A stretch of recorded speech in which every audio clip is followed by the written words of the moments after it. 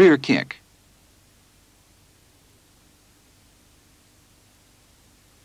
This is an attacking technique executed with your back to your opponent.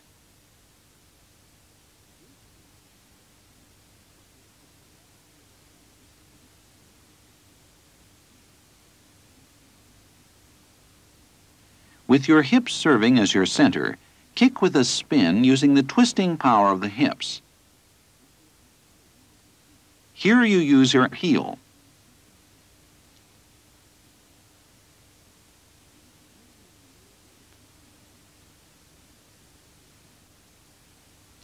Make sure that the toes of your kicking leg are pointing downward toward the floor.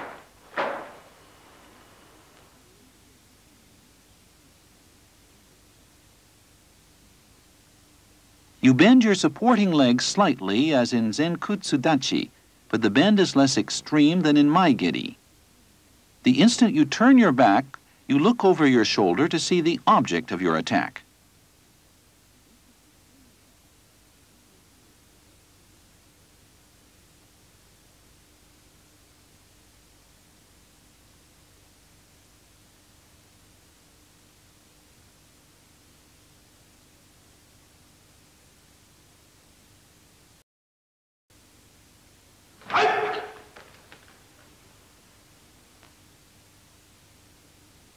Here at the moment of kicking, you visually confirm your target.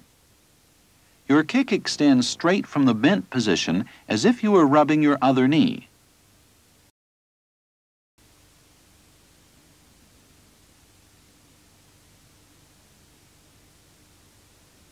When attacking the middle part of your opponent's body, make every effort to keep your upper body parallel to the floor.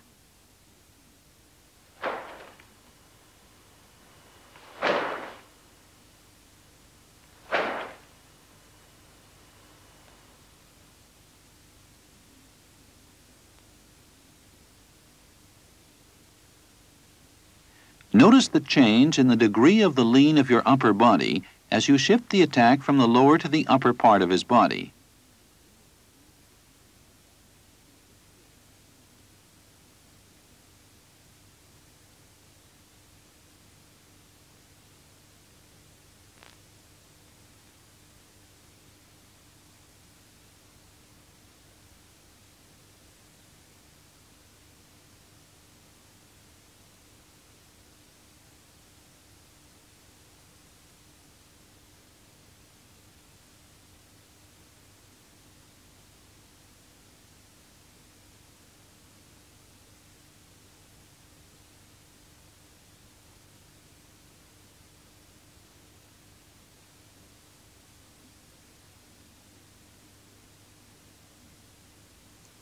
Next, let's look at how the leg movement differs in an actual fighting situation depending on the distance. The important point in the rear kick is to choose an appropriate maai, or distance. You should repeatedly practice to acquire a sense of distance and timing.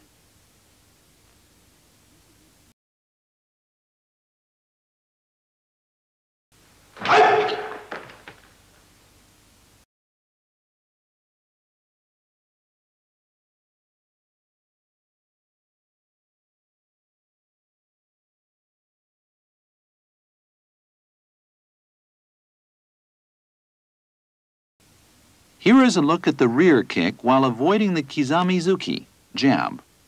Try to imitate the leg movements presented here.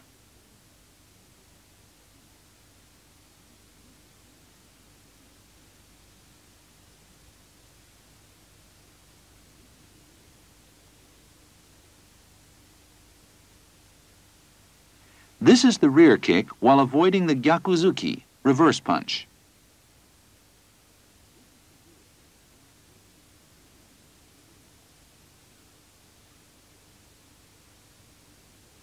While driving your opponent back with uraken, punch with the back of the hand, you execute a rear kick.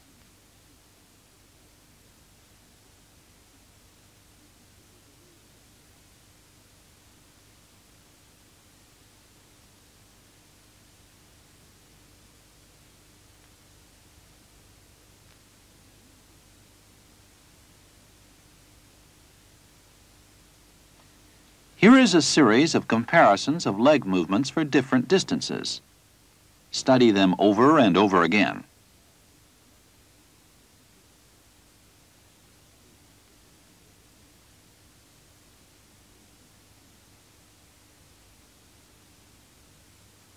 Slipping in short roundhouse kick.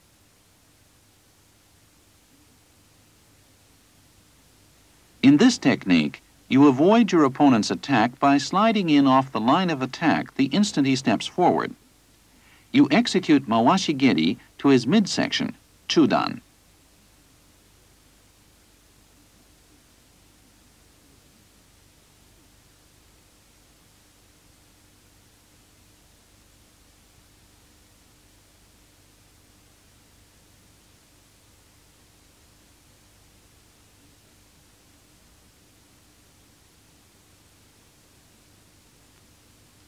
You adjust the distance by stepping with your supporting leg. The instant you slide into the side of your opponent with your front leg as your support, you execute a kick. Enter with your whole body as if to crash into him. If you allow your hips to rise, this technique will be ineffective. If the distance is too close, this will also render the technique ineffective. After kicking, you should be behind his back in an alert stance.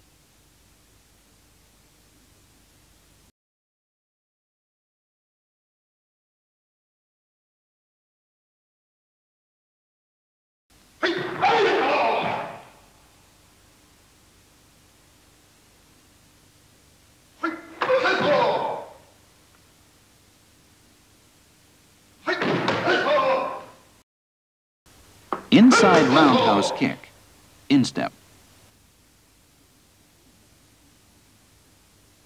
For this technique, you execute an unexpected attack from inside your opponent's stance. Now let's look at a situation where you are in close to your opponent. You execute a kick using your instep.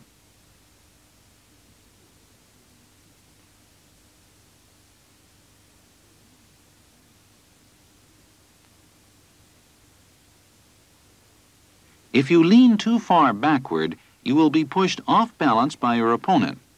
Therefore, you should shift your center of gravity forward and execute a kick to the upper, middle, or lower part of your opponent's body, depending on the case.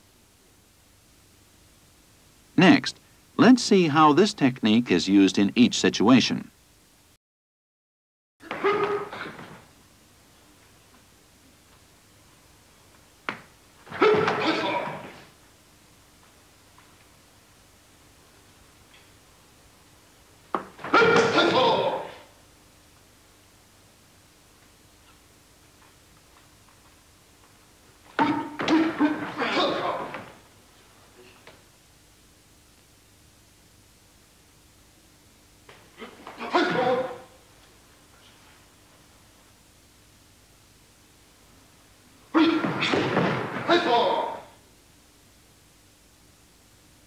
One technique is Gedan Mawashi-Geri, lower roundhouse kick, followed by Jodan Kekomi, upper through kick, a two-stage Nidan technique.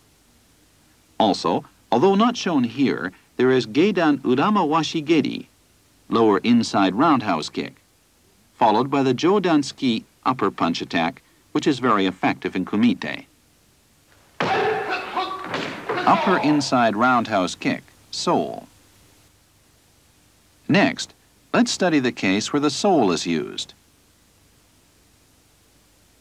While avoiding your opponent's attack, you execute a kick to the back of his head or back while looking over your shoulder.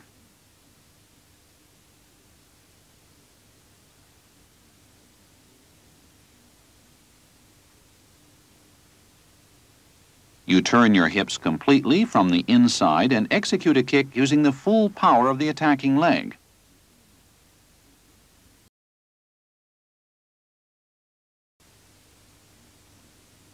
You then pull your kicking leg back with the feeling you are hitting your sole against the inside of your thigh.